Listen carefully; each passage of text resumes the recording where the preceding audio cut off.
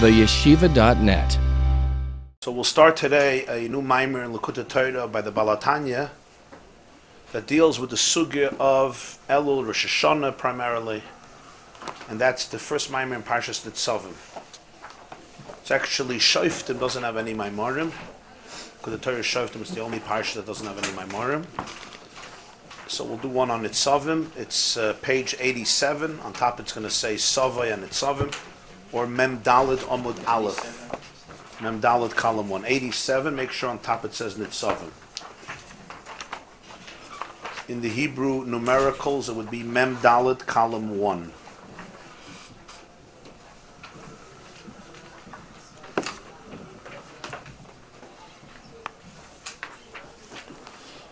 Okay, this is a Maamer of the Balatanya that was said before Rosh Hashanah in the month of Elul in the year Tovkuf Samach Beis.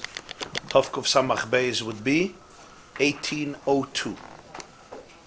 And it starts off on the first pasuk of the Parsha of Nitzavim that's going to be read in a few weeks. 2 weeks from now. Atem Nitzavim hayoim kulchem lifnei Hashem Elokeichem. You all, Moshe Rabbeinu is speaking to the Jewish people at the end of his life. Sefer Dvarim opens up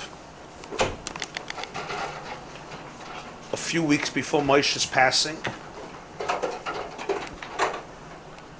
B'yoyim ashtei asar chodesh be'echad l'chodesh hoyel Moshe be'eretz haTorah hazos. It's the 11th month of the year. It's the first day of the month. Moshe begins summarizing, explaining, and teaching Torah to the people. Basically, this is 5 weeks before his passing. He passes away, the Gemara says, on Zayin Adar, Aleph Shvat, literally 5 weeks before. He gets up to give his final presentation, Be'eretz HaTorah, to the Jewish people. And he speaks. He speaks the Parshas of Dvarim, V'eschanan, Ekev, Re'ei, Shoftim, Kiseitze, Kisavai, and Nitzavim. And then the end, Vayelech Chazinu B'Zos HaBracha, summarized the last day of his life, literally when he was 120, the last day. As he's finishing his presentation during these 5 weeks, he turns to the Jews and he says, Atem Nitzavim hayoim kulchem lefnei Hashem Elokeichem. Today, you all standing in front of God. And he goes through a list of 10 categories. Rashechem, Shiftechem, your leaders, all the way till the wood choppers and the water carriers. Everybody is here. Atem Nitzavim hayoim kulchem la'avrecha b'bris. He says, Hine parsha zu koydin la'olam koydem Rosh Hashanah. There's the parsha the way it was said the first time. It wasn't said before Rosh Hashanah. It was said in the month of Adar. But we read it every year before Rosh Hashanah. Parshas Nitzavim is always read the Shabbos before Rosh Hashanah. That's what the Psak Halach is. The end of Masechta Megillah, the Rishonim explain that Nitzavim you read before Rosh Hashanah, and it's brought in Torah and Shulchan Aruch and Ohr Chaim in the halachas of the Kriyas HaTorah. So Siman Tav Chav Ches, we have this halacha that Atem Nitzavim you read before Rosh Hashanah. Here the Zohar comes and says a very interesting comment. Umerumaz b'milas hayoim. This connection is indicated in the word hayoim, the koyal Rosh Hashanah, because it refers to Rosh Hashanah. Now this doesn't mean al pi pshat. Atem Nitzavim hayoim is not talking about Rosh Hashanah, because this was not Rosh Hashanah. As we said, this was right before Moshe's passing. What he meant today was today, that day. But the Zohar says that it's read before Rosh Hashanah because Atem Nitzavim hayoim, on a remez level, on a hint level, Moshe is referring to Rosh Hashanah. Ki zeh hayoim tchilas masechah zikaron liyom Rosh. In the Musaf of Rosh Hashanah, we say the following statement. It comes from the Gemara Rosh Hashanah Daf Chav Zayin. This is the day of the beginning of your creation. Zeh hayoim, Rosh Hashanah is tchilas masechah zikaron liyom Rosh. So it's almost like a gzeirah shava, hayoim hayoim. Rosh Hashanah is called hayoim, zeh hayoim. In this pasuk it says Atem Nitzavim hayoim. So there's a correlation. The correlation is that there's a remez that this hayoim is Rosh Hashanah. What's the connection between this pasuk and Rosh Hashanah? Shekol nitzutzei neshamas, on the day of Rosh Hashanah, all the sparks of all souls, nitzavim, they all stand up. O misalim b'mekayram harishin b'yoyim zeh, and they're sublimated into their original source into their Makar Rishon on this day. Ad Lifnei Hashem, until they reach that space which is Lifnei Hashem Elokeichem, before Hashem. So when Moshe Rabbeinu tells the Jewish people, Atem Nitzavim Hayom Kolchem Lifnei Hashem Elokeichem, it's a remez on Rosh Hashanah because that's what happens on Rosh Hashanah. All the neshamas of all Jews, all sparks of all souls, so to speak, stand up and come back to their original source, and they stand in their pristine space where they come from. It's like a return back home. Lifnei Hashem Elokeichem. And he goes through all the categories. Moshe says, Rasheichem, Shiftechem, Ziknechem, Shekrechem, Koilish Yisrael, Tapchem, Neshechem, Gercha, Choyte V'Tzecha, Shoyev Memecha. You basically have 10 categories of Jews here. And everybody is standing together in front of God without distinction. In this sense, there's no hierarchy. He goes through the 10 categories where there is a hierarchy. But everybody, nonetheless, is standing together. He says, Rosh Hashanah, all Nitzutzei Neshamas come back Lifnei Hashem. Rasheichem, Shiftechem, V'goymer. As I said, Ziknechem, Sheitrechem, Tapchem, the children, the wives, the converts, everybody, men, women, children, the wood choppers, Choyte V'Tzecha Ad Shoyev Memecha, and the water carriers. Parat HaKos of Esem Madregas. If you look into the Pasuk, you'll see that there's 10 Madregas here, 10 groups. Rasheichem, Shiftechem is number 2. Your leaders, your tribes. Ziknechem, your elders, is number 3. Sheitrechem, your officers, your governors, is number 4.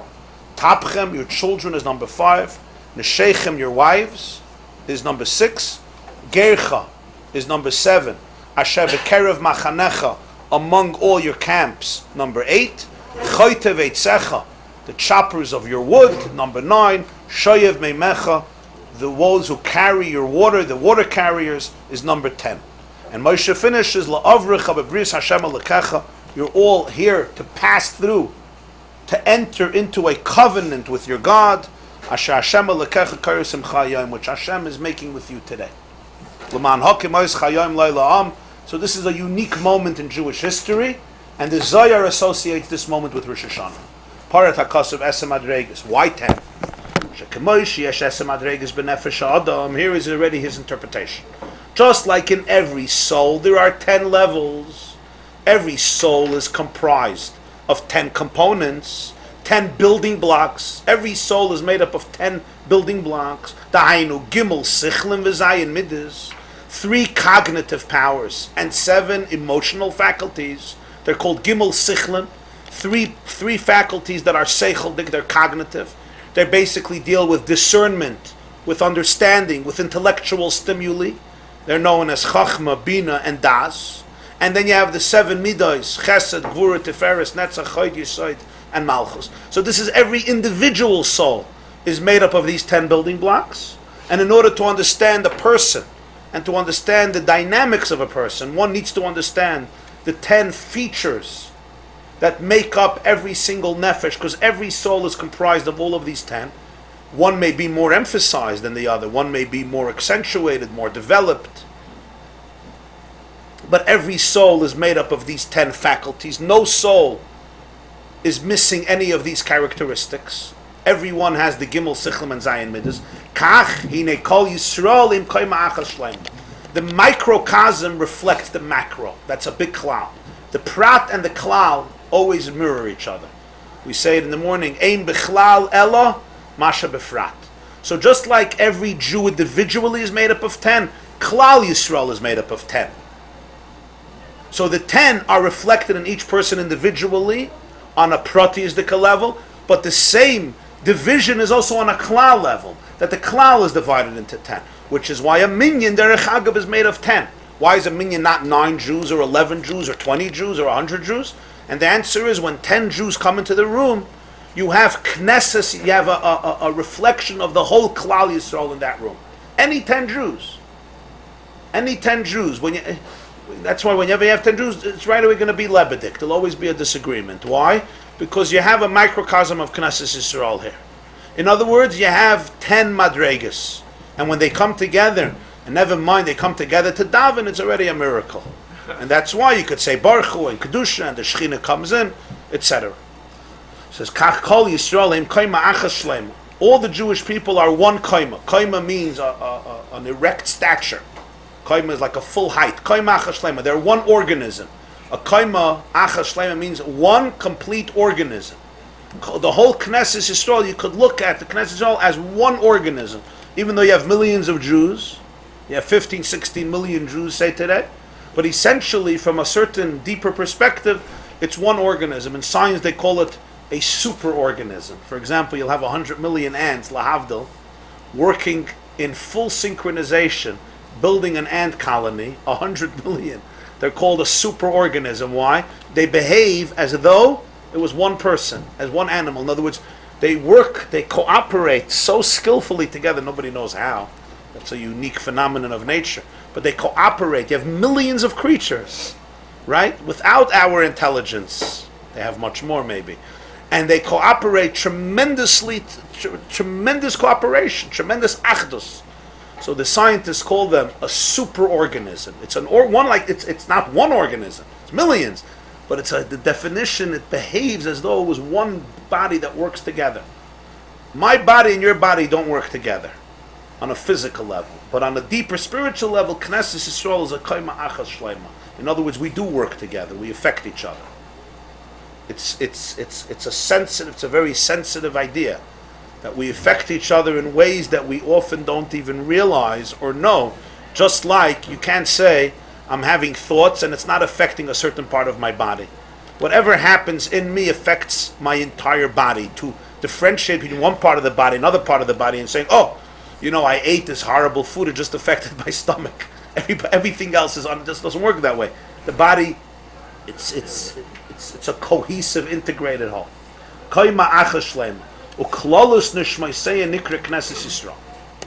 When you look at the kalal of their neshamas, not at the prat, it's called Knesset Yisrael, the ingathering of Yisrael. It's one mitzias, one cohesive entity called Knesset Yisrael. To be able to look at the Jewish people this way is a unique idea. You could look at the Jewish people and see one person, another person, and that's important. That's the prat. But there's another perspective where you look at the Jewish people and literally you see it as a single organism, Knesset Yisrael. It's a unique perspective. You don't see anymore, you're this, you're that, and you're differentiated. Literally, you look at Knesset Yisrael and you see one koyma achas, with a lot of limbs, a lot of organs, a lot of differentiation, a lot of arguments and debates, but one mitzias, one entity. Shenechlekes la'esem madreges. And thus it's divided into 10 dimensions, just like you yourself are divided into 10. The fact that there are 10 doesn't take away from the oneness. On the contrary, every person themselves is one, and yet they have 10 different madreges. Rosh Hashanah, when it comes to Rosh Hashanah, misalim kol madreges, all the 10 go up. They all are elevated. The last two categories, we have the wood choppers and the water carriers, which represent lower madreges, and therefore you may think they remain where they are. So he says, no, Atem Nitzavim kolchem lifnei Hashem Elokeichem. You all go back to your source, lifnei Hashem Elokeichem. Here there are quite a few references that the Tzemach Tzedek inserted into the Maamer, and go after the brackets, approximately 1, 2, 3, 4, 7 or 8 lines after the brackets. All the neshamas are elevated l'mayla. They're traced back to their pristine source, to the source from which they were hewn, right, from which they were carved out, chiseled out. They go back lifnei Hashem Elokeichem. So, and this is the meaning that Moshe Rabbeinu says a little later. Vayihi b'shurun melech, b's'asif roshei am yachad shiftei Yisrael. Pirush shekulam mis'asvim yachad liyas lachadim ke'echad. There is a time when yachad shiftei Yisrael, all the tribes of the Jewish people, are b's'asif roshei am. They come together, they're mis'asvim liyas lachadim ke'echad, to become unified as one. Kizehu klal gadol. Here is a klal gadol. You have, the Chazal often talk about, there's a klal, and then there's a klal gadol, Amru b'Shabbos. The Gemara is medayik, klal gadol. It's not stam a klal, it's a klal gadol. Klal gadol means an overarching principle.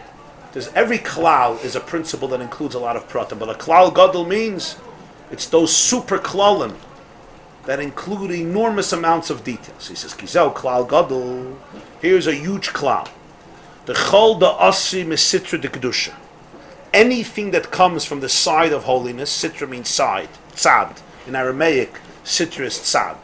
Anything that comes from sitra, that's why sitra achra means the other side. Sitra means side, tzad. Anything that comes from the side of kedusha. When we mean side, we don't mean right or left. We mean anything that comes from the world, from the dimension, from the universe of kedusha, who bebchinetz no etzoifim betchilas.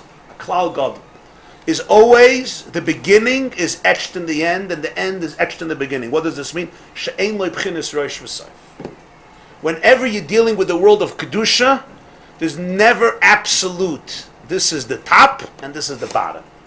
That absolute division and hierarchy doesn't exist in kedusha. What do you mean? You're just saying there's tchilasan and there's soifan. So this is an expression from Sefer Yitzir, which was one of the earliest Kabbalistic texts. No, it's tchilasan b'soifan, b'soifan b'tchilasan. The beginning is notes. Notes means nailed, etched. Right? Etched, entrenched. The beginning is etched in the end, and the end is etched in the beginning. You know, the absolute divisions. You're on the top, and I'm on the bottom. Or I'm on the top, you're on the bottom. He's on the top, he's on the bottom. That absolute differentiation is never from Kedusha. There's always no, it's Tchilasan b'Seifa. What does it mean by Sitra, the side of Kedusha? In other words, the Hashkafa, the world of Kedusha. She'ein lo b'chinas Rosh v'Seif. In real Kedusha, there's no ultimate Rosh and Seif. B'chinas Igulim. This is rooted in that term, which is a term from Ohr Chaim, from the Arizal, called Igulim, circles. What's pshat circles? Shenimshach b'chinas Soivav Kalalman. Whenever something is rooted in the world of Soivav Kalalman, that which surrounds the world in a circle, there's never a beginning, a middle, and an end. Every point is a beginning, and every point is a middle, and every point is an end. Depends on perspective. What's the top of the bull? What's the bottom of the bull? You have samach. What's the beginning of the samach? What's the middle of the samach? Turn over the samach on its head. It's going to be the same, right? It's not going to change. The bottom becomes the top becomes the bottom. Yes, for convenient purposes, you could say, you're the beginning of the circle. We're starting here. That's what we spoke, Shavuos time, in Masechta Rosh Hashanah, the whole problem with the international date line. Where the day begins, where the day ends. There's no way of defining it. Where does the day begin? How do you know the day begins in Japan? Maybe the day begins in Los Angeles. Maybe the day begins in Yerushalayim. Maybe the day begins in India. We don't know. There's no way of knowing it. There's actually no objective way of saying, here is the beginning, here is the end. So we artificially impose arbitrarily we have to impose it simply to make a system. But that's the definition of an eagle. An eagle means it's a circle. And if it's a circle, there's no Rosh and there's no Soif. Any point could be Rosh, any point could be Soif. All Kedusha is rooted in Soiv Kalalman, in the ultimate circle. What's the ultimate circle? The divine. The divine encircles the entire world, encompasses the entire world. So in any Nekuda of the world, you could say it's Soif, you could say it's Rosh. There's no such a thing. There's a person, he is the essential loser. He's always on the bottom. I'm always on the top, he's always on the bottom. That absolute distinction is never from Kedusha. If it's the world of Kedusha, there's a dimension where you sense the eagle. And in the eagle, the head sometimes becomes the foot, and the foot becomes the head. Is an eagle a circle or a sphere? Two-dimensional or three-dimensional? I guess a sphere is a better translation. Let's call the eagle a sphere. I think that's a better translation. Yes, thank you. And that's why the Chazal say in Pirkei Avos, have a shval ruach b'fnei kol adam. You should be humble before every single person. Now we all read the Mishnah. People learn Pirkei Avos. It says ve'avei shval ruach b'fnei kol adam. But is it serious? I understand you could be humble in the presence of certain people, but come on, b'fnei kol adam, b'fnei kol adam. I mean, you know the guy. You know the guy. What says you should be humble before him? So many people teach, it doesn't mean literally be humble before him. It means you should behave as though you were humble. You should treat him nicely. You should have a pleasant demeanor. You shouldn't behave pompously. But it's not how he's teaching. When it says ve'havei shvar ruach b'fnei kol adam, it means be'emes. The answer is l'fi sheyesh b'chol echad ve'echad b'chinis u'madreges ma she'ein b'chaveira v'kulam tzrichin zelazah. In every person, there is something that does not exist in somebody else, and everybody needs each other. And therefore, there is an interdependence that is necessary. The moment you start believing that there's nothing in this person that you really, really need, you're not connected to Kedusha anymore. It's not that he's not connected, you're not connected. That means you're not from the world of Eagle, you're not from the world of Sovev Kalam. The moment this person is rejected and dismissed, and I should be humble before you, why should I be humble before you? You're more accomplished, you're more successful, you're more wise, you're more deep, you're more moral, everything, you're greater in everything. Spiritually, on every level. What says you should be humble, have ishvardo b'fnei kol adam. And sometimes you see people who really struggle with this question from their behavior. You could see that they really struggle with this Maamer Chazal, have ishvardo b'fnei kol adam. So they'll have this fake humility, and that itself becomes a reason for arrogance. I'm so good, I'm even humble. That itself, right? I'm even humble before this nobody, before this garnish. Most humble. Huh? Yes.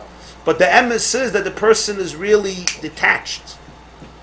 They're arrogant about nothing, because in the world of real Kedusha, there's no Rosh and Seif. This doesn't mean you don't have tremendous milas the other person doesn't have, but it means there's something in him or her that you really, really need. Here you're a mekabel, you're not a mashpia. Here you're a recipient. And there's no person that's out of this cheshbon. There's no person that, I am forever the foot of Klal Yisrael, and he is the head. No. In the sphere, ein lo rosh v'soif. It could be this person is a gadol in tremendous areas. That's what Moshe Rabbeinu is saying. But in another area, he is the foot and you're the head. You're the rosh and he's the soif. Why do you ask you should be rosh below the zona?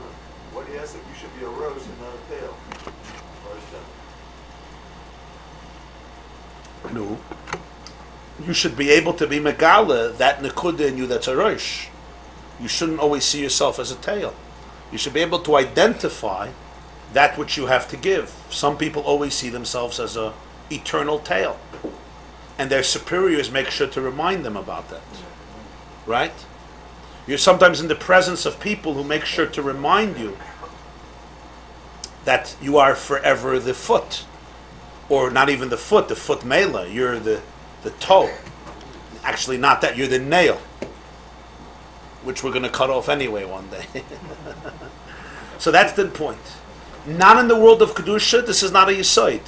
That's why he says it's a Klal Gadol. It's not Stamap, a small Klal. This is a Klal Gadol. It's an overarching principle. If it's Kedusha, it comes from Sovev Kalalman. If it comes from Sovev Kalalman, then there's no Nekuda that you say, this is completely distant. In one Inyan, this is Garda Iker. Ein lo rosh v'soif. If it comes from Sovev Kalalman, you have no shlit on it to make it better or worse. You know that? Okay. Say just the Nekuda here is that there's no absolute beginning or end. Yeah. Kulam tzrichim zelazeh v'nimtza sheyesh yisra no ma'ila b'chol echad ve'echad. There's something. There's an advantage, there's a yisra, there's a superiority, a maila in every single person. Shegavoya mechaveda, and in that sense, he remains higher. V'chaveda tzarich loy. K'mashal adam. Take a person himself. Shehu bal koima b'rosh v'raglayim. Every person has a structure. The organism has a head. The organism has feet. Sh'af sh'raglayim im sefer madrega ulamata v'haroshu elyon ula b'menu. Nobody's going to argue that the feet are not lower and the head is not higher. Nobody's also going to argue that you can't compare the quality of the brain, the nature of the brain, and the chemistry of the brain, and the centrality of the brain to the organism. You can't compare to the feet. Mikol Makayim, to say, oh, let's just amputate the legs. Who needs them? The legs are nothing. If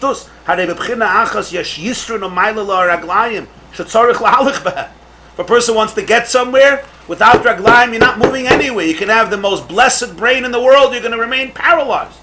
You must have your raglayim, you must have your legs. So to dismiss the legs and say, it's garbage, it's nothing. A joke.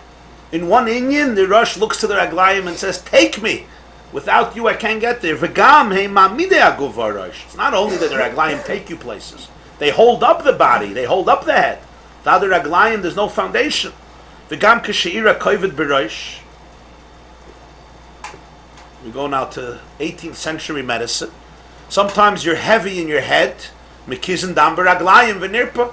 They would be, mekizin dam is, they would... bloodletting.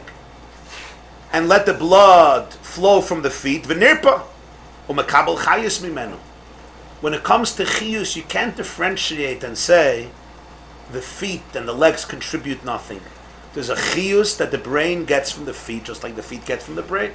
So the bloodletting was sometimes in the raglayim, and it affects the brain because there's a nervous system that ultimately connects the entire body. It's one organism. The rosh can't function well without the feet. The Jews have to be understood in the same fashion. Yes, you have a b'china of rosh, you have a b'china of raglayim, you have the arms of Klal Yisrael, you have the brains, you have the heart, you have the abdomen, you have the teeth of the Jewish people, you have the liver, you have the kidneys, and you have the feet of the Jewish people. But it's koim ma'achas shleima. V'nimtz afilu misha mechashav b'daiti shubchinas rosh l'gabe chaveir. Even somebody who believes that he is a head l'gabe his colleague, harei ein lo shleimus bli chaveir. He should not think that he can have perfection without the other. V'yimtze chisarim b'nafshay ma shechaveirei mashlima. And he will be able to find his own soul is missing, that his chaver needs to be mashlim him. And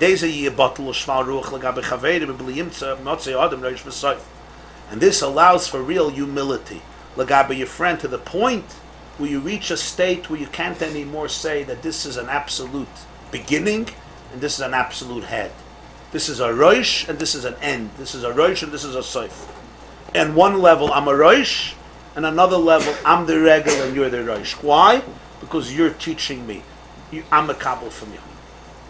In the world of Kedusha, this consciousness is always present. There's no such a thing that somebody in the world is only a recipient and not a giver. You have what to take, you always have what to give. And in that sense, you're indispensable to the full picture. Nobody could learn all truth without you. There's something that you need to give to the Jewish people. And this is a klal gadol.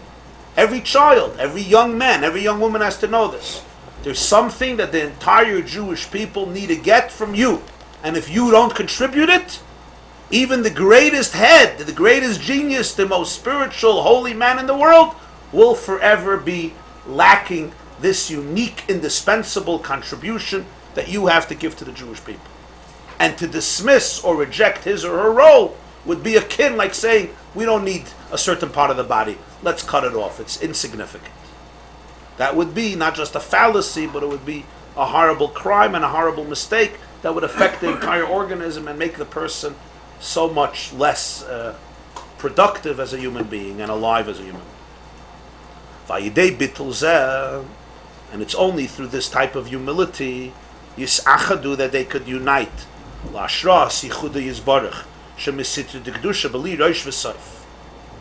They can unite to experience the dwelling of God's unity, which comes from Kedusha without a Rosh V'Soif. So here we come to point 2. Since Hashem doesn't have a beginning and an end, the only way we can experience God in our life is if we don't have a beginning and an end. The moment we live in the world of hierarchies, I'm the Rosh, you're the Soif, we take ourselves out of the divine. Because the divine is one. Soif of Kalalman. Hashem is called Hashem Echad. There's no Rosh, there's no Soif. This is the beginning, this is the end. So when we create that absolute differentiation, it's not anymore the side of Kedusha. It's the side that eclipses the divine. Whenever the divine dwells, so we become a keli for Yichud. Yichud Yizbarech Mesitah de Kedusha B'li Rosh V'Soif. He doesn't have a Rosh and a Soif. So that allows us to open up to Hashem's unity.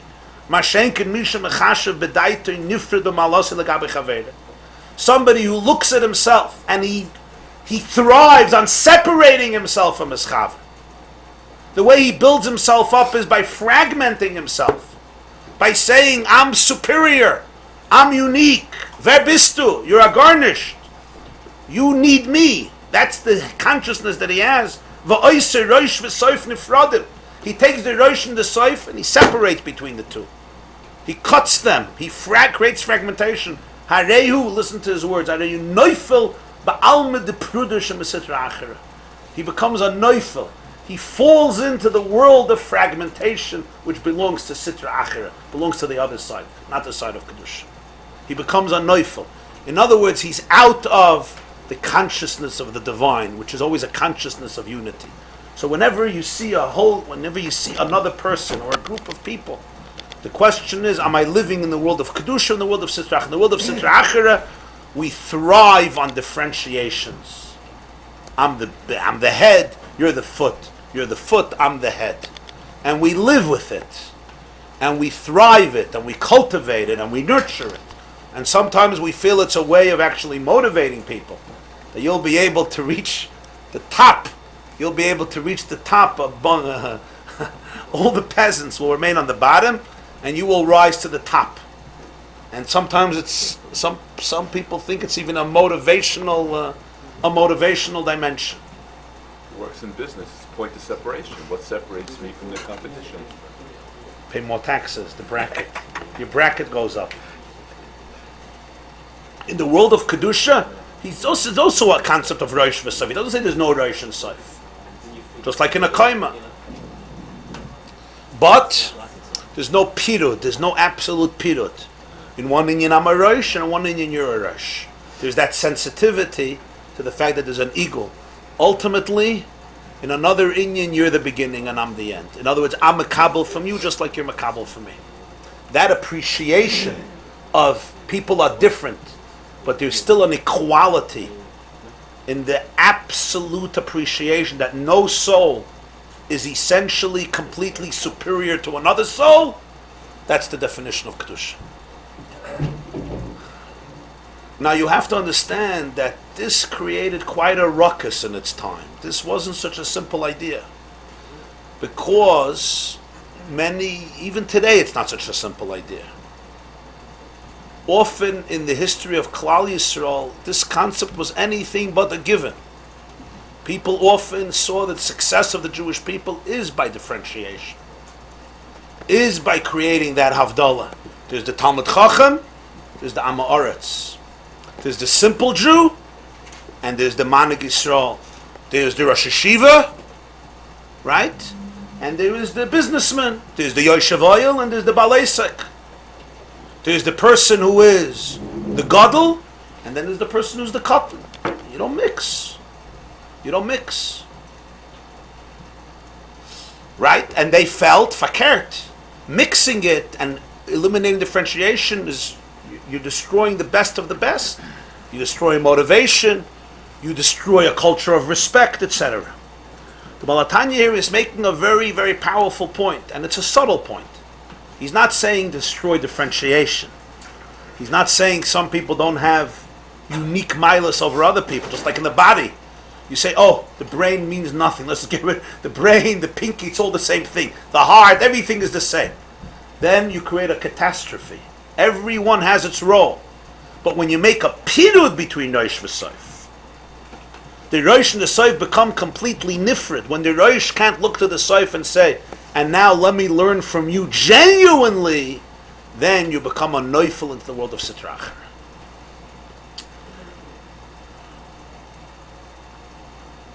That was Korah's mistake. Yeah.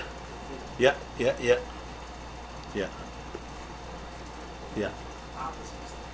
They say a Maisa, Geschmack a Maisa. There was a Yid, the fifth Lubavitcher Rebbe, his name was the Rebbe Rashab, Reb Shalom Ber. He was a grandson of the Tzemach Tzedek, who was a grandson of the Baal HaTanya. And he had a chassid, a disciple whose name was Reb Monye Mosenson. Reb Menachem Manish Mosenson, they called him Reb Monye. He was a Baal Tziyur, he was a Talmud Chacham, an Oved Hashem. He was also a very affluent man, and a big Baal Tzedakah. He was in the diamond business. This is in Tsarist Russia, and he was very successful. And he would come for Yom Tov to his Rebbe, to the Lubavitcher Rebbe, the fifth Lubavitcher Rebbe, who lived in the city of Lubavitch in Belarus, a little town there. and where the name Lubavitch comes from. It's the name of a Russian city, a Russian town actually. It's not a city, it's a town. And he would come to visit his Rebbe. He'd come for Yom Tov. And he would come once a year usually. And he had a minhag that he would bring his best diamond that he had that year. He would bring and he would give it as a gift to the Rebbe to give for tzedakah. Whatever the Rebbe wanted for his tzedakahs, he would give him this gift, and it was like his contribution for the cause. Anyway, one year he came to the Rashab, and there was the process known by Chassidim as Likkutei, which meant a private audience with the Rebbe, where you would discuss your personal life, your personal issues, struggles, whatever it was. Before he went in, a very simple Jew, Mishapashat Yid, went in and was on Yechidus in the private room with the Lubavitch Rebbe for a very long time. And then was his turn, and he went in, and after a few minutes, the Yechidus was over. And he felt very hurt. He was a man of great stature, really great stature. And the person in front of him, he knew was a fine Yid, but a very, very simple person. He felt like, he felt the B'chisas HaKavod, he fell down. Okay. No, so to keep grudges against your Rebbe is not a good idea, because any relationship, you hold grudges, especially between a Chassid and a Rebbe, it's not going to work. So before the end of Yom Tov, at the end of Yom Tov, when he went in a second time to say goodbye, he said the truth. He said, I'm having a chlishus hadas. I went in for a few minutes, and this other guy, I don't have anything against him, but I don't understand. How do you compare? So he tells the Rebbe, spent so much time with them. So the Rebbe Rashab didn't answer. He looked and he didn't answer. Okay, what is he going to do? He said what he said, and the Rebbe looked and didn't answer. At the end of their conversation, the Rebbe said, no, let's see the schayre this year. Let me send the schayre. So he always took out the best diamond. The Rebbe says, ich will send out. I want to see everything you have. So he puts out his display he had in his tash, in his bag. And they start looking. The Rebbe starts looking. He picks up this one, he picks up that one, and he says, which is the beauty of the year? So he says, this is it. This I'm giving as a gift. So the Rebbe Rashab starts looking at it. Edrei Tazoi, he's looking. It's gezenished. I don't see something special. So he starts explaining to the Rebbe how you study a diamond, how you analyze a diamond, how you understand a diamond. He's explaining all this. The Rebbe looks again, he says, I don't see the beauty here. I don't see why it's dazzling. I don't see why it's brilliant. I don't see why it's... So he explains again. This happens a few times. And after the Rebbe keeps on insisting that he doesn't see, he says, Rebbe, with all due respect, he says, when it comes to diamonds, you need an expert. You need a connoisseur. You need somebody who's an expert. You have a lot of great things, but this is not your not your forte. It's not your forte. Let's not argue. So the Rebbe looks at him and he said, Emes.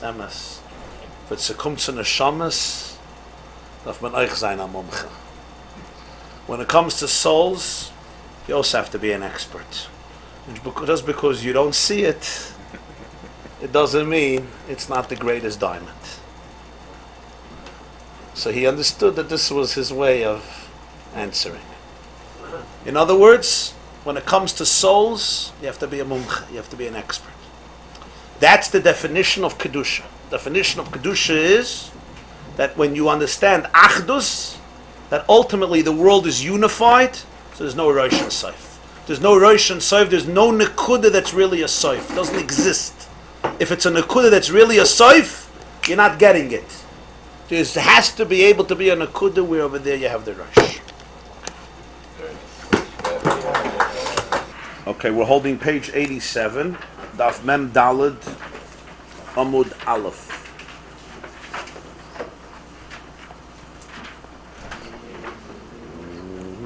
Mem Daled, column 1.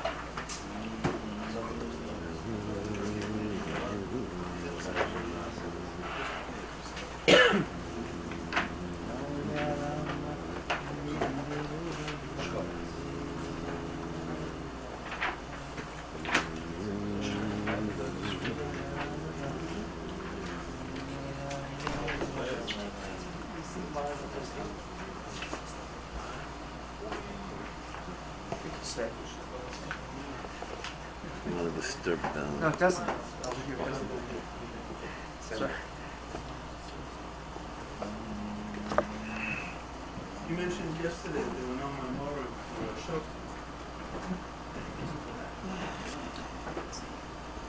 I don't know. There are Maamerim of the Balatanya and Shoftim. Why did Tzemach Tzedek didn't put them in Likkutei Torah? I don't know.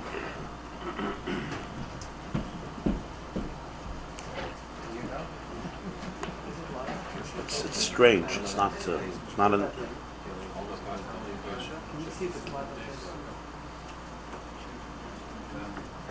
Yeah. The only Parsha without Maamerim is Shoftim. Yeah. It's not like there's no Maamerim. In other Svarim of the Balatanya, there's a set Maamer ad Murazok, and you have on Shoftim plenty.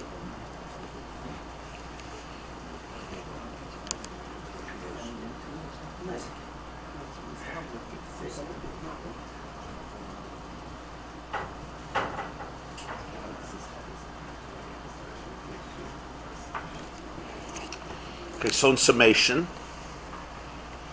when the Mishnah says in Pirkei Avos, "Vehevei shval ruach b'fnei kol adam," you should be a shval ruach in the presence of every single human being, with literally without distinction. He doesn't say if this adam is a tzaddik, is a chacham, is a great, exalted, and elevated human being, but literally b'fnei kol adam. How can that be? How can you practically encourage this type of attitude to be humble before every person? So the Balatanya explains that anybody who is conscientious of the truth of nature, the truth of reality, knows that every single human being has a real milos, that the other person doesn't have, and therefore he or she is indispensable to the symphony of creation and offers a unique contribution that could not be completed by anybody else, and therefore kulam tzrichim zelazeh, as he says. Everybody needs each other, and even the one who considers himself a true Rosh, a true head, Rosh B'nai Yisrael, a head of the Jewish people, in one area he is a complete regel, is a foot, who needs the head just like the foot needs the head in the human organism. In other words, in one area he may be on top, and in another area he's completely on the bottom, and he desperately is a makabel. Not desperately, but he yearns and craves to receive enlightenment, awareness, inspiration from the other person, as he explained at length. And he says that somebody who does not understand this, who does not see it this way, rather looks at the Rosh and looks at the Soif and creates an absolute period between the two, an absolute fragmentation, a real hierarchy where you're on the top and somebody else is on the bottom, and it's just the way it is. It's like an inherent truth. You remain a shmata, you remain a toe, and I remain the brain. And that's how it is. And it goes on l'doidos. You know, it's just how it is. Somebody who does that, and does that in an essential way, and they really have that attitude, they really develop that attitude. I am essentially in a different madrega than you. I am on the top, you're on the bottom, and therefore I look at you, and at best, I'll be nice, because there's a mitzvah of being a Baal Chesed. I'll give tzedakah, I'll give you a smile, because I'm so perfect, that I even treat shmatas nicely. Right? That itself is a chelik of my godless. My godless is that even though you're such a garnish, I'm still nice to you, because I'm a real gadol. Because I'm a real gadol. I'm not an arrogant gadol. I'm not a pompous gadol. I'm a humble gadol, and therefore I'm nice to everybody. This person has no connection to God. He doesn't know what godliness is. He lives in his own bubble completely. And he was, of course, addressing here not an abstract concept. He was addressing a real idea, and it's idea that you see till today. You see till today that even what you would call Erlich Yidden, B'nai Torah, struggle with this. And the reason is because, as we know already, religion doesn't necessarily mean you have a relationship with God. with real godliness. It could be your own little journey. Sometimes, on the contrary, people become very arrogant through it when they don't understand what it is, when they're not sensitive to what it is. The Alter Rebbe explains elsewhere in Likkutei Torah, Gas HaRuach. The Gemara often speaks about Gasus HaRuach. What's Gasus HaRuach? Literally means arrogance, gaiva, Gasus HaRuach. He teaches Kedarka, everything has a teich. Gasus HaRuach, the Ruchnius is grub. The Ruchnius is Gas. Gas HaRuach doesn't mean an arrogant spirit. The Ruchnius, the spirituality, is coarse. Gas means dense, brute. Huh? Vergrept. The Ruchnius is vergrept. Not the Gashmius is vergrept. He's not a Gashmi, he's a Ruchni. But it's vergrept the Ruchnius. It's coarse spirituality. He's very into good stuff, but it's coarse. He's not sensitive to the depth of it, to the infinity of it. To be in touch with infinity means there's no beginning and there's no end. And if you can't see that, you're not in touch with infinity. You're in your own game. You're in your own orbit. And that becomes, and it develops into the attitude that there's a real Rosh V'Sof. Now, that doesn't mean there's no just like a healthy organism, there's a functionality. And if the toe decides one day, I'm the brain, and the brain decides it's the toe, and the heart becomes a kidney, and the kidney becomes a liver, and the abdomen becomes an arm, and the eye decides it wants to be a nose, and the ears decide that they want to become the pancreas, you understand what's going to happen to the organism. Healthy functionality is based on diversity. And each person, each part, each limb and organ creates its contribution. And by the Jewish people, you have that too.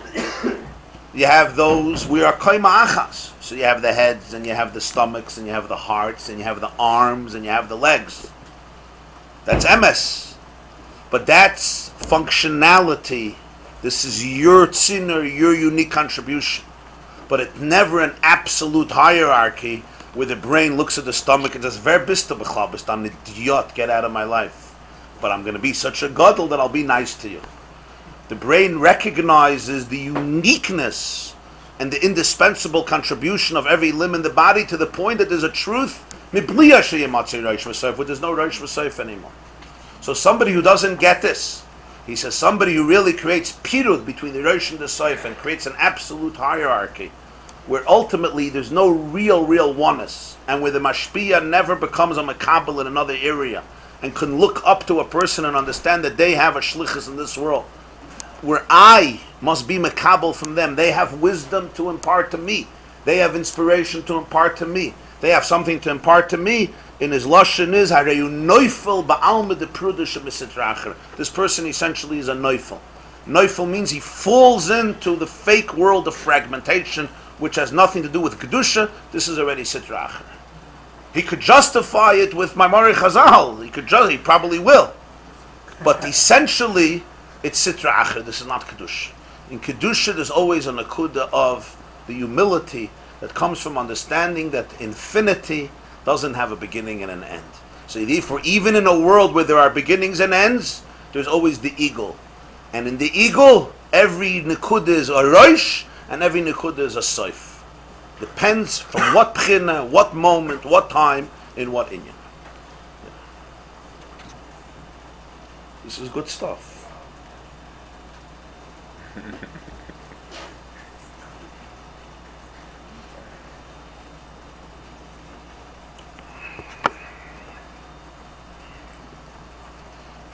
Is he also addressing here the person that feels that he's only on the bottom and he's not on the top? No, Of course. Of course. So he's also a sidra. That's also sidra. Of course. Of course. That's a good point. He's not only addressing the arrogant person, he's also addressing the other extreme. The one who always feels he's on the bottom. That's equally sitra acher. That means, again, he does not recognize that in a certain nekuda he's also a rosh, or she's also a rosh. That's also sitra acher. The same nekuda. It's from the opposite extreme. I'm meant to be a loser, I'm meant to be unnoticed, I'm meant to be the nail at the toe, you know. Friday afternoon, they give me attention, they cut me off. Some people, the attention they get is the attention that nails get. Friday afternoon before Shabbos come, let me get rid of you. And that's when they shine. After the mikveh, when you cut the nails. So that's the same nekuda. The same nekuda is that this person, again, if they were in, and sometimes that's also in the name of religion and in the name of God. It sounds very holy. Being a nobody could sound very holy. I don't take a place. I don't have an ego. Right? Ich bin agarnished. God is everything, so I'm nothing. But in the real truth, again, of igulim, of Soif of Kalalmin, there's a nekuda where there's no Rosh and Soif. It was a Yid, I knew a Yid. His name was Rabbi Hecht, Rabbi Avram Hecht. He was the rabbi of the Syrian community in Flatbush. Very wealthy Syrian community. So I once heard from him when he was a bacher in the 1940s. The previous Lubavitcher Rebbe, the sixth Lubavitcher Rebbe, Rabbi YY Jacobson, asked him to go speak somewhere, to be ma'ored up sa'olam. So he refused. He said he's not worthy, whatever. So the Rebbe wrote to him, Anava shaloi b'mkoima yisaydasa gaiva. Misplaced humility is rooted in arrogance. Misplaced humility is rooted in Anava shaloi b'mkoima yisaydasa gaiva. V'hinei. 7 lines from the bottom. V'hinei b'reish Hashanah hu b'chinas hatshuva sheklolos neshamas Yisrael tishuvena l'mekoydim b'sharsh. This, we come back to Atem Nitzavim Hayoim, which the Zohar says is Rosh Hashanah. All the 10 madregas. Moshe goes through 10 types of Jews, which represents a hierarchy. You can't compare the wood chopper to Roshechem Shiftechem. You can't compare the water carrier to Ziknechem. You can't. You can't compare Yeshua ben Nun to the Jew who's chopping wood. Scholastically, you can't. Right? In terms of a mind, in terms of a heart, in terms of ruchnius. It's taka. There's different types of people. There's Bali Madrega. There's 10 different Madregas.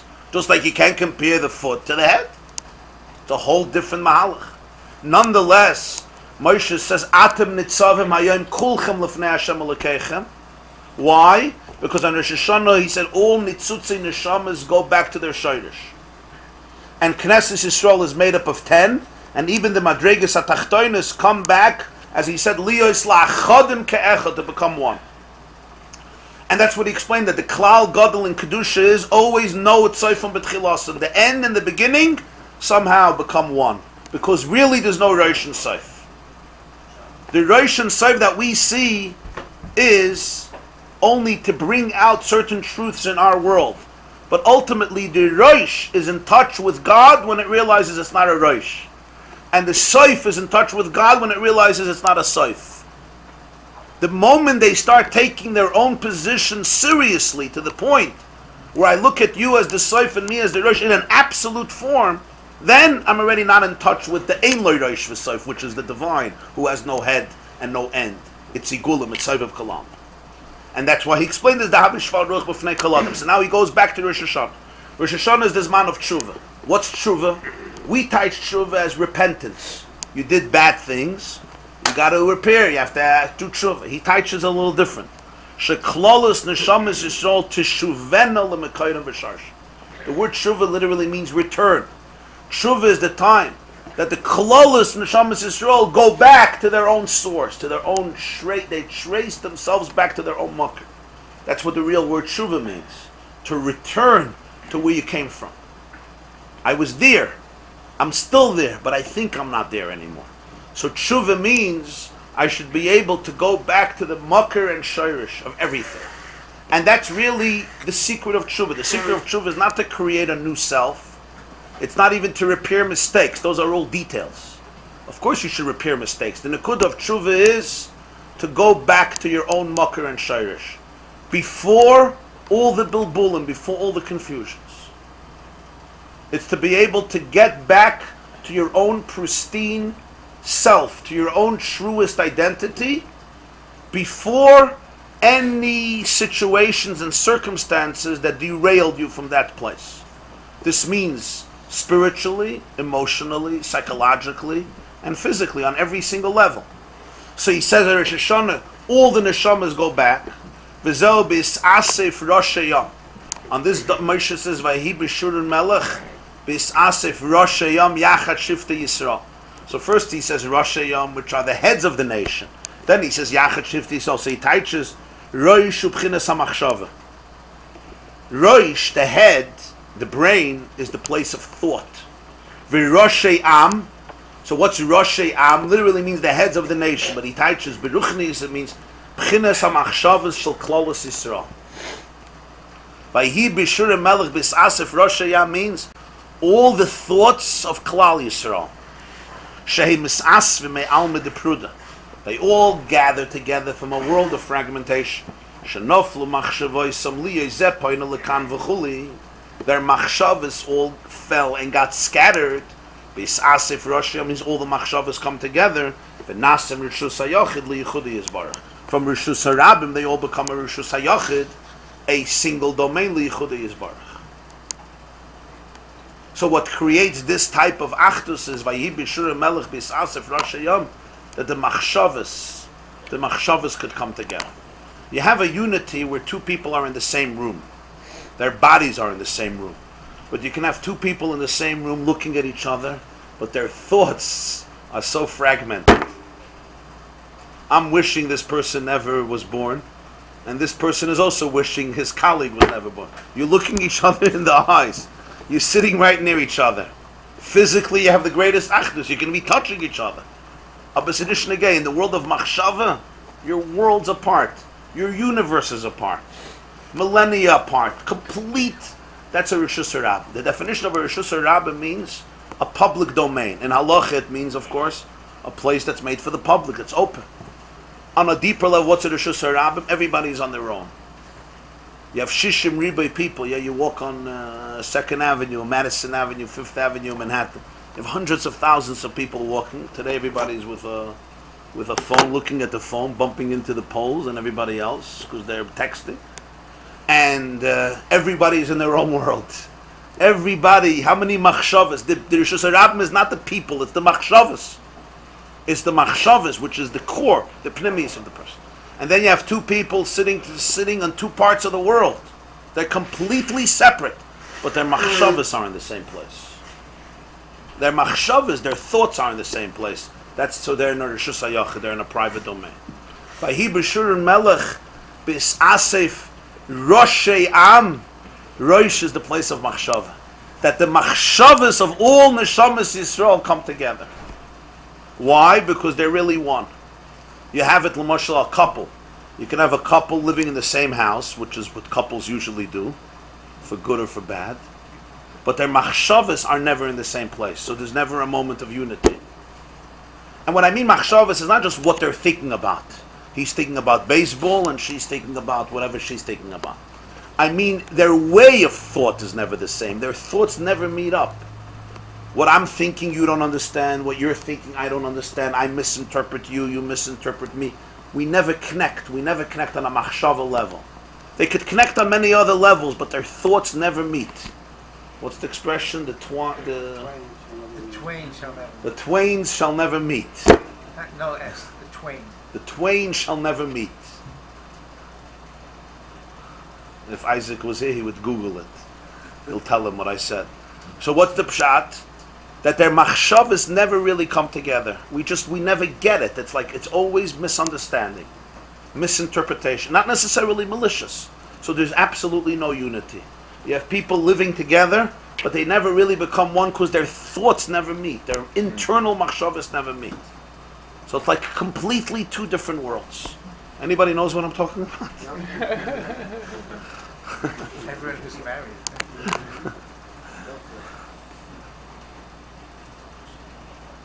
And you have to work on that. So you're living in a Rishus HaYachid halachically, but you're living in a Rishus HaRabim. Sometimes you come into a house, halachically it's a Rishus HaYachid. It has 4 walls with a roof. You can't have a better Rishus HaYachid. But spiritually, it's a Rishus HaRabim. You're not in a private domain, you're in a public domain. You know why? The husband lives in his world, the wife lives in her world, and every child lives in their own world. And nobody's thoughts ever come together. Everybody knows how to work the other person. We're talking about civilized people. They all know how to, make it work.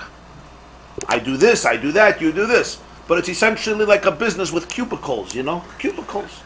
So there's no physical cubicles, but there's emotional cubicles. No synergy. Machshavas never come together. The pnimius never comes together. We just don't. There's no convergence. Huh? Everybody should wash dishes together. Everybody should wash dishes together. So zainazai. I mean, it could help also. It's not such a bad idea. That's physical. But you're saying once you wash dishes together, the machshavas will already come together. We're talking about soap, with shmatas, with hot water, with cold water. You say, okay, that's one way of doing it. Nish gefährlich. You go from the gashmis to the ruchnis. So he teaches fascinatingly, bis asif Rosh Hashanah means the machshavas of neshamas Yisrael come together. Why? Because that's what makes it not really a Rosh Hashanah Soif. The Rosh and the Soif are really just reflections of Achdus, of one Rishus HaYachid. So it's not anymore poine lekan or lekan. Val derech zeh pirush Shema Yisrael. This is also the type of Shema Yisrael. Literally, what's Shema Yisrael? Hear, O Israel. Shema, Shmiya. Loshen Asifim, Loshen Vayishama Shol. You have in Tanakh, in Shmuel, Vayishama Shol means Shol gathered. Shema Yisrael means Vayishama Loshen Asifah, to gather.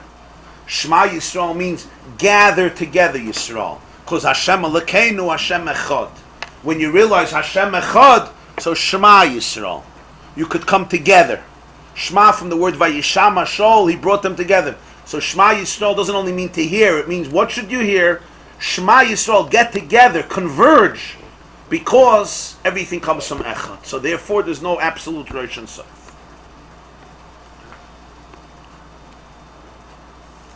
Machshavas coming together doesn't mean you have the same machshava. No. It means tolerance and acceptance and the realization that it's Similar like you have a similar piano derech. and you have a... Yeah, no, you don't have the same machshava. But it means the machshavas are, Intertwined. They're harmonized together. there's a harmony, yeah. But you have to appreciate that and work that.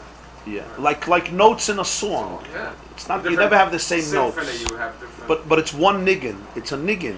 Where, and you know when instruments. different instruments and different notes. But in terms of the pitch, The objective is there's a pitch, you know what I mean? When I was a child, we were in a choir. The yeshiva, they had a choir, Eli Lipsker's choir. So it was very exciting because we would get out of school a lot. We sang with Mordechai ben David and Joe Amar. You remember Joe Amar and all the Olav Shalom. Avram Ophid was still practicing then. So, so I remember it was once a big, I don't know, Brooklyn College or whatever. They had a concert, and I think it was 1981. So the guy near me, so it was a choir, I don't know, 20 kids, 30 kids. So there was a boy near me, I still remember. They were in the middle of a song, and he got mixed up. So he just started to sing a different tune. So you have 20 boys, and one is singing, and he had a loud voice. So he starts singing a different tune, and it's geen accent. And it's and I still remember the face of the conductor, the choir master. He literally wanted to punch this boy in the face and bury him because he was ruining the whole thing, but he couldn't because the whole olam was watching, and he was staring him down, and this boy was not getting it until the end of the niggin. He was just singing his own thing. So that's the idea. It's different voices, but they're synchronized.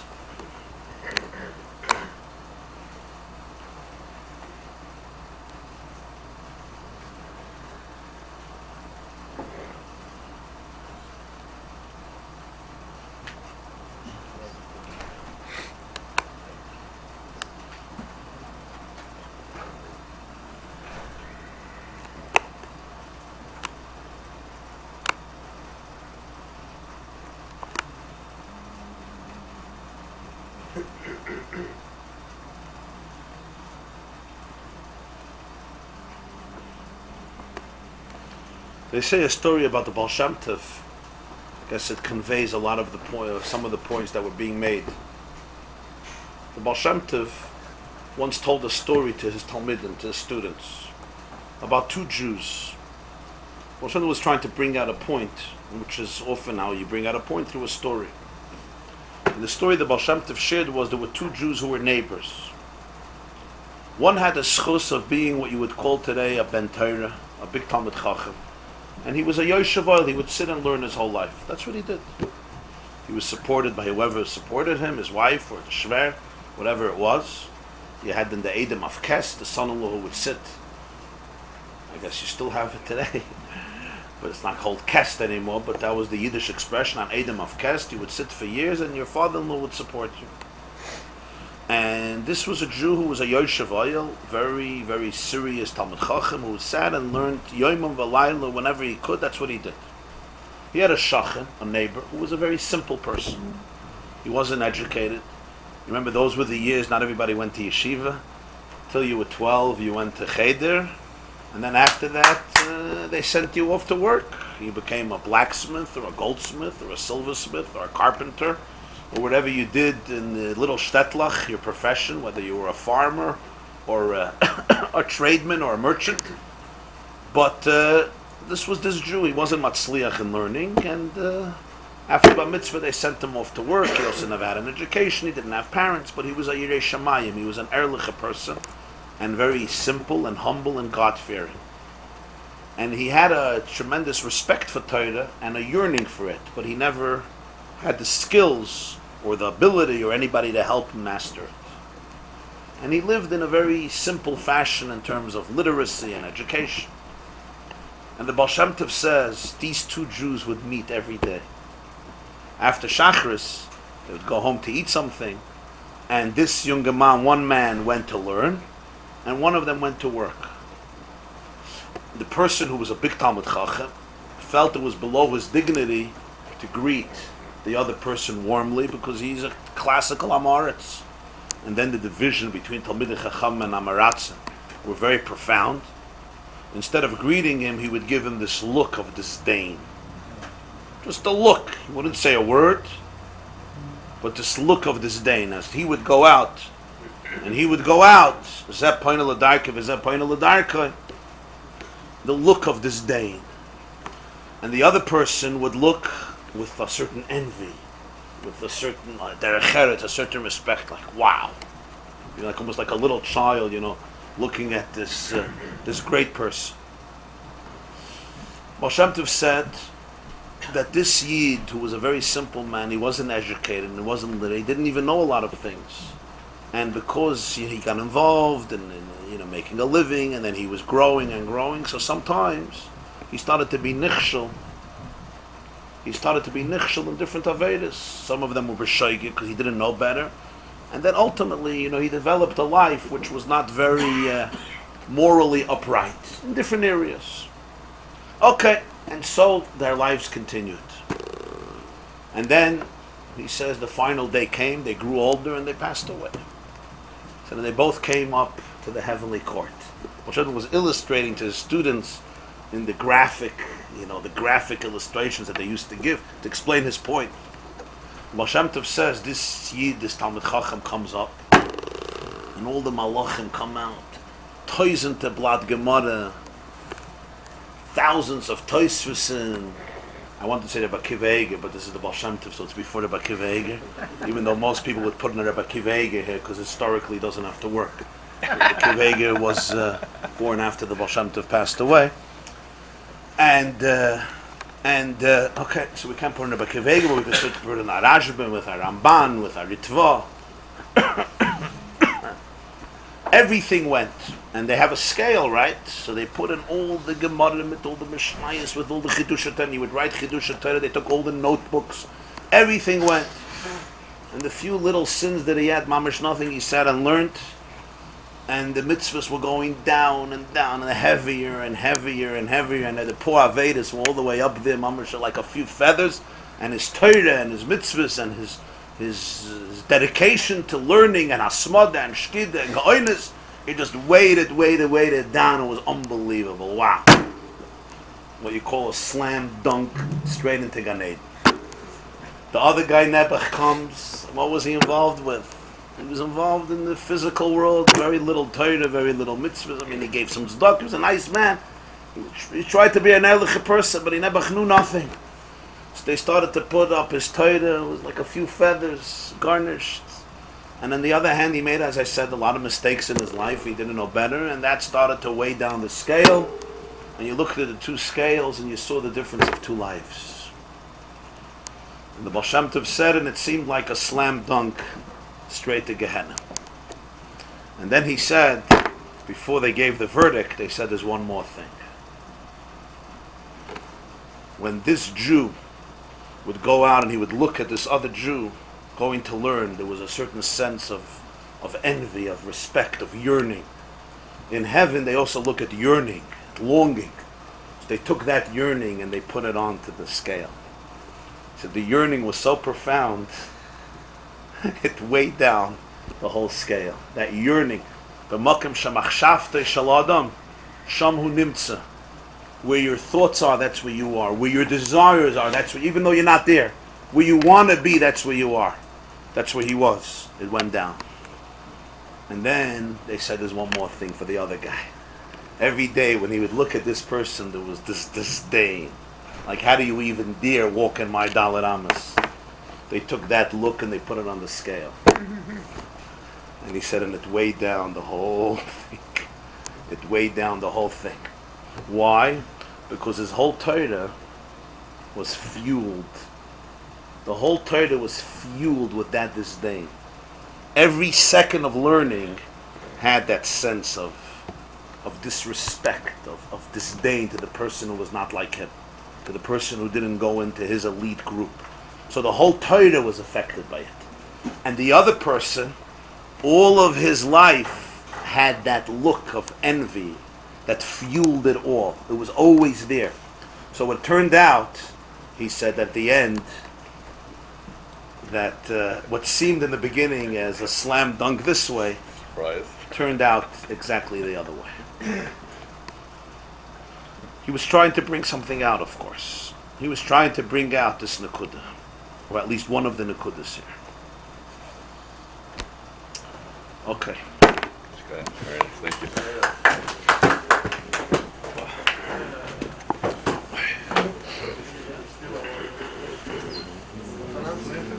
Close has nothing to do with proximity. Right. You could be close to someone. Right. Be sitting. Yeah. You could be close physically and We have a good emotionally. breakfast right after that. This class is brought to you by theyeshiva.net. Please help us continue the classes. Make even a small contribution at www.theyeshiva.net/donate.